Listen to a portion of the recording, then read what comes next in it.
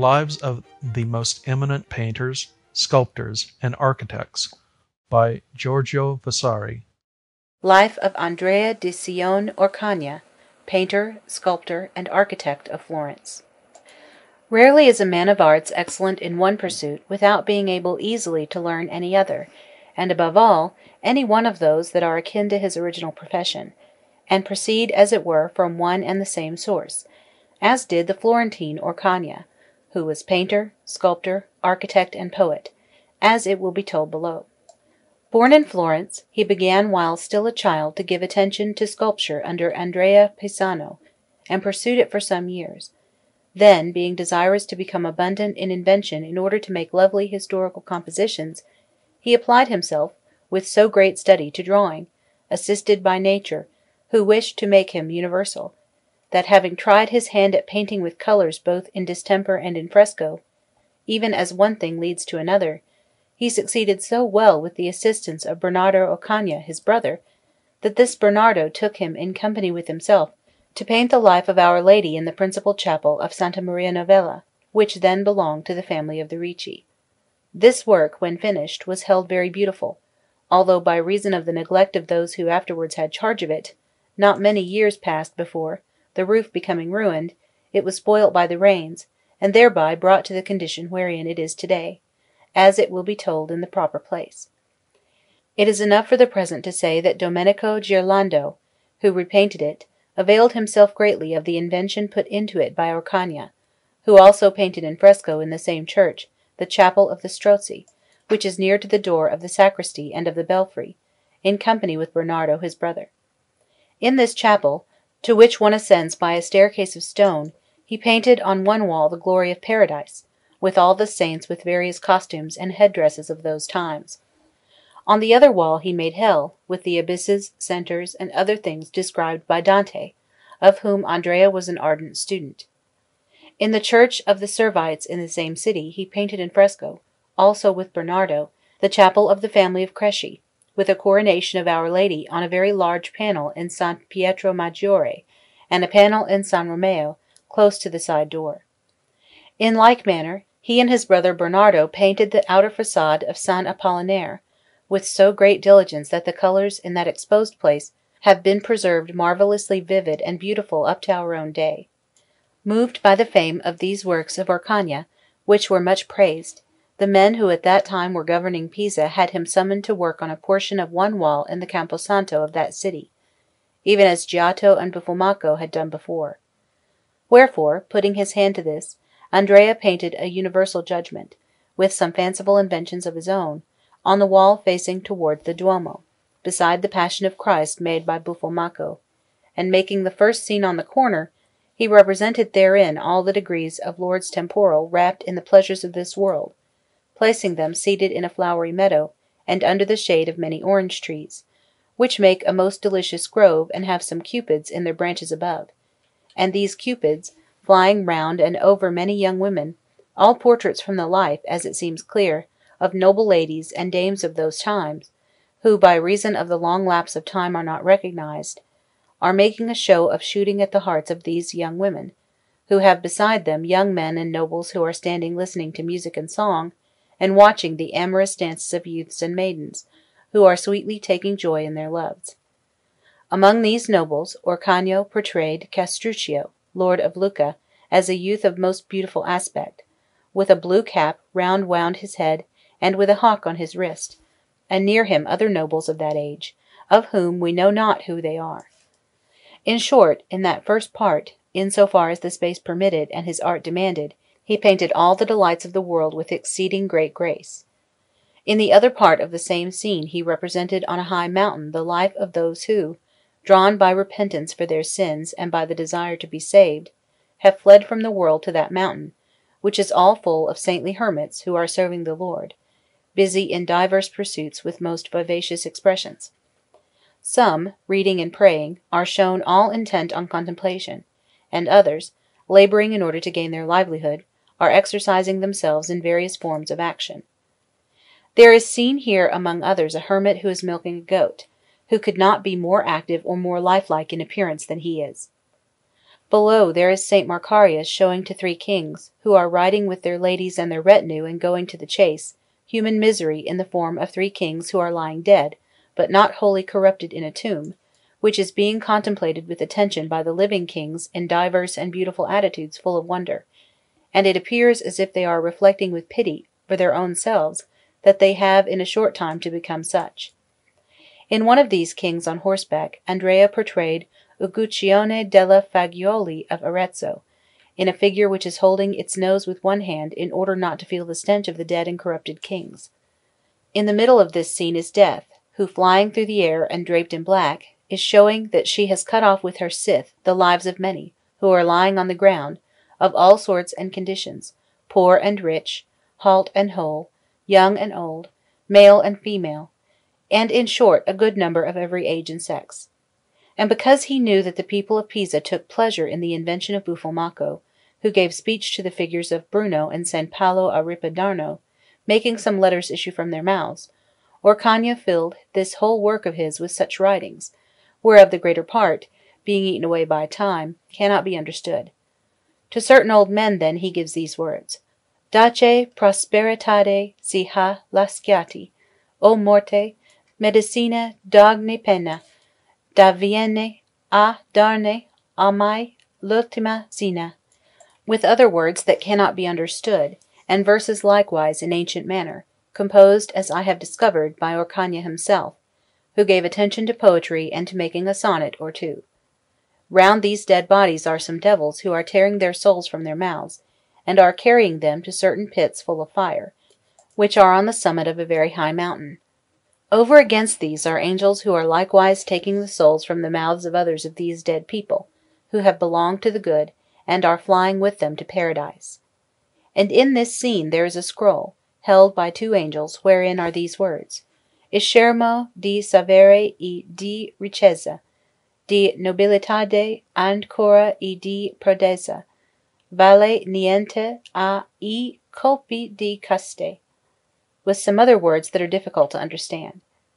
Next, below this, in the border of this scene, are 9 angels who are holding legends, both Italian and Latin, in some suitable scrolls, put into that place below, because above they were like to spoil the scene, and not to include them in the work seemed wrong to their author, who considered them very beautiful, and it may be that they were to the taste of that age. The greater part is omitted by us, in order not to weary others with such things, which are not pertinent and little pleasing, not to mention that the greater part of these inscriptions being effaced, the remainder is little less than fragmentary. After these works, in making the Judgment, Orcagna set Jesus Christ on high above the clouds in the midst of his 12 apostles, judging the quick and the dead, showing on one side, with beautiful art and very vividly, the sorrowful expressions of the damned who are being dragged weeping by furious demons to hell, and on the other, the joy and the jubilation of the good, whom a body of angels guided by the Archangel Michael are leading as the elect, all rejoicing, to the right, where are the blessed. And it is truly a pity that for lack of writers, in so great a multitude of men of the robe, chevaliers, and other lords, that are clearly depicted and portrayed there from the life, there should not be one, or only a few, of whom we know the names or who they were, although it is said that a pope who is seen there is Innocent IV, friend of Manfredi. After this work, and after making some sculptures in marble for the Madonna that is on the abutment of the Ponte Vecchio, with great honour for himself, he left his brother Bernardo to execute by himself a hell in the Campo Santo, which is described by Dante, and which was afterwards spoilt in the year 1530 and restored by Salazzino, a painter of our own times, and he returned to Florence, where in the middle of the Church of Santa Croce, on a very great wall on the right, he painted in fresco the same subjects that he painted in the Campo Santo of Pisa, in 3 similar pictures, excepting, however, the scene where St. Macarius is showing to the 3 kings the misery of man, and the life of the hermits who are serving God on that mountain. Making, then, all the rest of that work, he laboured therein with better design and more diligence than he had done in Pisa, holding nevertheless to almost the same plan in the invention, the manner, the scrolls, and the rest, without changing anything save the portraits from life, for those in this work are partly of his dearest friends, whom he placed in paradise, and partly men little his friends, who were put by him in hell. Among the good is seen portrayed from life in profile with the triple crown on his head, Pope Clement VI, who changed the jubilee in his reign from every 100 to every 50 years, and was a friend of the Florentines, and had some of Orcagna's pictures, which were very dear to him. Among the same is Maestro Dino del Garbo, a most excellent physician of that time, dressed as was then the wont of doctors, with a red bonnet lined with miniver on his head, and held by the hand by an angel, with many other portraits that are not recognized. Among the damned he portrayed Guardi, sergeant of the commune of Florence, being dragged along by the devil with a hook, and he is known by 3 lilies that he has on his white bonnet, such as were then wont to be worn by the sergeants and other similar officials, and this he did because Giardi once made a distraint on his property. He also portrayed there the notary and the judge who had been opposed to him in that action. Near to Guardi is Cecco d'Ascoli, a famous wizard of those times, and a little above, namely in the middle, is a hypocrite friar, who having issued from a tomb is seeking furtively to put himself among the good, while an angel discovers him and thrusts him among the damned. Andrea had a brother called Jacopo, who was engaged in sculpture, but with little profit, and in making on occasion for this Jacopo designs in relief and in clay, there came to him the wish to make something in marble, and to see whether he remembered the principles of that art, wherein, as it has been said, he had worked in Pisa, and so, putting himself with more study to the test, he made progress therein in such a fashion that afterwards he made use of it with honour, as will be told. Afterwards he devoted himself with all his energy to the study of architecture, thinking that at some time or another he would have to make use of it. Nor did his thought deceive him, seeing that in the year 1355, the commune of Florence having bought some citizens' houses near their palace, in order to have more space and to make a larger square, and also in order to make a place where the citizens could take shelter in rainy or wintry days, and carry on under cover such business as was transacted on the Ringhiera when bad weather did not hinder, they caused many designs to be made for the building of a magnificent and very large loggia for this purpose near the palace, and at the same time for the mint where the money is struck. Among these designs, made by the best masters in the city, that of Orcagna being universally approved and accepted as greater, more beautiful, and more magnificent than all the others, by decree of the Signory and the Commune there was begun under his direction the great loggia of the square, on the foundations made in the time of the Duke of Athens, and it was carried on with squared stone very well put together with much diligence. And what was something new in those times, the arches of the vaulting were made no longer quarter acute, as it had been the custom up to that time, but they were turned in half circles in a new and laudable method, which gave much grace and beauty to this great fabric, which was brought to completion in a short time under the direction of Andrea. And if there had been taken thought to put it beside San Romolo, and turn the arches with the back to the north, which they did not do, perchance in order to have it conveniently near to the gate of the palace, it would have been as useful a building for the whole city as it is beautiful in workmanship, whereas, by reason of the great wind, in winter no one can stand there. In this loggia, between the arches on the front wall, in some ornamental work by his own hand, Orcagna made 7 marble figures in half relief representing the 7 theological and cardinal virtues, as accompaniment to the whole work, so beautiful that they made him known for no less able as sculptor than as painter and architect, not to mention that he was in all his actions as pleasant, courteous, and lovable a man as was ever any man of his condition. And because he would never abandon the study of any one of his professions for that of another, while the loggia was building, he made a panel in distemper with many large figures, with little figures in the predella, for that chapel of the Strozzi wherein he had formerly made some works in fresco with his brother Bernardo; on which panel, it appearing to him that it could bear better testimony to his profession than the works wrought in fresco could do, he wrote his name with these words: Anno Domini 1357, Andreas Cione de Florentia me pensit.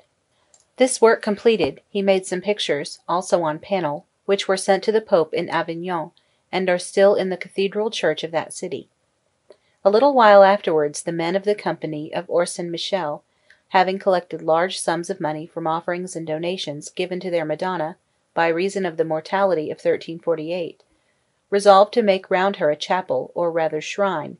not only very ornate and rich with marbles carved in every way, and with other stones of price, but also with mosaic and ornaments of bronze, as much as could possibly be desired, in a manner that both in workmanship and in material it might surpass every other work of so great a size wrought up to that day. Wherefore, the charge of the whole being given to Orcagna as the most excellent of that age, he made so many designs that finally one of them pleased the authorities, as being better than all the others. The work, therefore, being allotted to him, they put complete reliance in his judgment and counsel; wherefore, giving the makings of all the rest to divers master carvers brought from several districts, he applied himself with his brother to executing all the figures of the work; and the whole being finished, he had them built in and put together very thoughtfully without mortar, with clamps of copper fixed with lead, to the end that the shining and polished marbles might not become discoloured; and in this he succeeded so well, with profit and honour from those who came after him, that to one who studies that work it appears, by reason of such union and methods of joining discovered by Orcagna, that the whole chapel has been shaped out of one single piece of marble. And although it is in a German manner, for that style it has so great grace and proportion that it holds the first place among the works of those times, above all because its composition of figures great and small, and of angels and prophets in half relief round the Madonna, is very well executed. Marvellous also is the casting of the bands of bronze, diligently polished, which, encircling the whole work, enclose and bind it together in a manner that is therefore as stout and strong as it is beautiful in all other respects. But how much he laboured in order to show the subtlety of his intellect in that gross age is seen in a large scene in half relief, on the back part of the said shrine, wherein, with figures of 1 braccio and a half each, he made the 12 apostles gazing on high at the Madonna, while she, in a mandorla, surrounded by angels, is ascending to heaven. In one of these apostles he portrayed himself in marble, old as he was, with the beard shaven, with the cap wound round the head, and with the face flat and round, as it is seen above in his portrait, drawn from that one. Besides this, he inscribed these words in the marble below: Andreas Ciones, pictor Florentinus, orati archimagister excidit hugis, 1359. It is known that the building of this loggia and of the marble shrine, with all the master work, cost 96,000 florins of gold, which were very well spent, for the reason that it is, both in the architecture and in the sculptures and other ornaments, as beautiful as any other work whatsoever of those times, and is such that, by reason of the parts made therein by him, the name of Andrea Orcagna has been and will be ever living and great. He used to write in his pictures, Fece Andrea di Cione, sculptor, and in his sculptures, Fece Andrea di Cione, pittore, wishing that his painting should be known by his sculpture, and his sculpture by his painting. There are throughout all Florence many panels made by him, which are partly known by the name, such as a panel in San Romeo, and partly by the manner, such as one that is in the chapter house of the monastery of the Agnelli. Some of them that he left unfinished were completed by Bernardo his brother, who survived him, but not for many years. And because, as it has been said, Andrea delighted in making verses and various forms of poetry, when already old he wrote some sonnets to Burchiello, then a youth, and finally, being 60 years of age, he finished the course of his life in 1389, and was borne with honour from his dwelling, which was in the Via Vecchia de Corazia, to his tomb.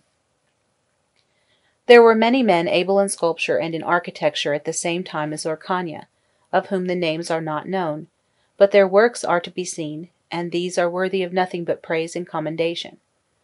Among their works is not only the monastery of the Certosa of Florence, made at the expense of the noble family of the Accioli, in particular of Messer Nicola, Grand Seneschal of the King of Naples,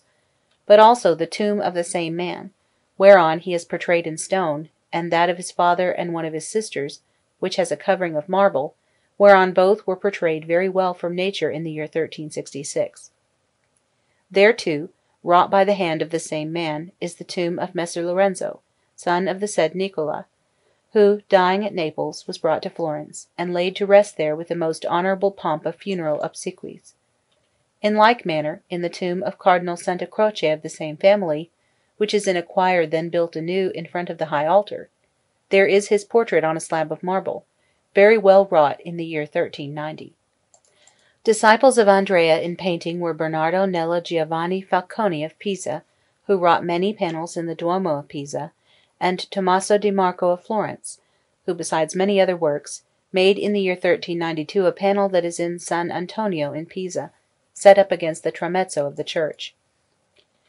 After the death of Andrea, his brother Jacopo occupied himself in sculpture, as it has been said, and in architecture, was employed in the year 1328 on the foundation and building of the tower and gate of San Piero Gattolini, and it is said that he made the 4 marzoni of stone which were placed on the 4 corners of the Palazzo Principale of Florence, all overlaid with gold. This work was much censured, by reason of their being laid on those places, without necessity, a greater weight than peradventure was expedient, and many would have been pleased to have the marzocchi made rather of plates of copper hollow within, and then, after being gilded in the fire, set up in the same place, because they would have been much less heavy and more durable. It is said, too, that the same man made the horse, gilded and in full relief, that is in Santa Maria del Fiore, over the door that leads to the company of San Zanobi, which horse is believed to be there in memory of Piero Farnese, captain of the Florentines. However, knowing nothing more about this, I could not vouch for it. About the same time, Marietto, nephew of Andrea, made in fresco the Paradise of San Michele Bisdomini in the Via de' Servi in Florence, and the panel with an Annunciation that is on the altar, and for Monna Cecilia de Boscoli he made another panel with many figures, placed near the door of the same church. But among all the disciples of Orcagna none was more excellent than Francesco Traini, who made a panel with a ground of gold for a nobleman of the house of Coscia, who is buried at Pisa in the chapel of San Domenico, in the church of Santa Caterina, which panel contained a Saint Dominic standing 2 braccia and a half high, with 6 scenes of his life on either side of him, animated and vivacious and well coloured. And in the same church, in the chapel of San Tommaso d'Aquino, he made a panel in distemper with fanciful invention, which is much praised, placing therein the said St. Thomas seated, portrayed from the life. I say from the life, because the friars of that place had an image of him brought from the Abbey of Fossa Nuova, where he died in the year 1323. Below, round St. Thomas, who is placed seated in the air with some books in his hand, which are illuminating the Christian people with their rays and lustre, there are kneeling a great number of doctors and of clergy of every sort, bishops, cardinals, and popes, among whom is the portrait of Pope Urban VI. Under the feet of St. Thomas are standing Sibelius, Arius, Averroes, and other heretics and philosophers, with their books all torn, and the said figure of St. Thomas is placed between Plato, who is showing him the Timaeus, and Aristotle, who is showing him the Ethics. Above, a Jesus Christ, in like manner in the air between the 4 evangelists, is blessing St. Thomas, and appears to be in the act of sending down upon him the Holy Spirit, and filling him with it and with his grace. This work, when finished, acquired very great fame and praise for Francesco Traini, for in making it he surpassed his master Andrea by a great measure in colouring, in harmony, and in invention. This Andrea was very diligent in his drawings, as it may be seen in our book.